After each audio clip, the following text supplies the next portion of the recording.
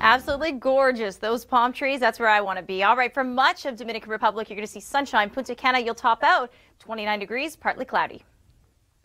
So pretty outside the Bellagio at the fountains. Been to Vegas many times myself. Every time I've been, it's never been quite this beautiful. 28 degrees for your Saturday, partly cloudy sky. Absolutely gorgeous. Those palm trees, that's where I want to be. All right, for much of Dominican Republic, you're going to see sunshine. Punta Cana, you'll top out 29 degrees, partly cloudy.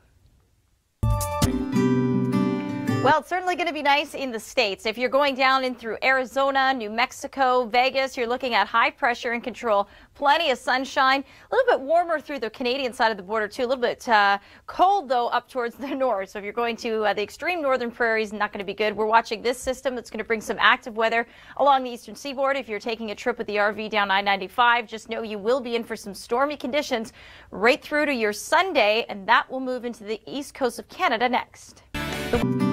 Well, it's certainly going to be nice in the States. If you're going down in through Arizona, New Mexico, Vegas, you're looking at high pressure and control. Plenty of sunshine. A little bit warmer through the Canadian side of the border, too. A little bit cold, though, up towards the north. So if you're going to the extreme northern prairies, not going to be good. We're watching this system that's going to bring some active weather along the eastern seaboard. If you're taking a trip with the RV down I-95, just know you will be in for some stormy conditions right through to your Sunday, and that will move into the east coast of Canada next.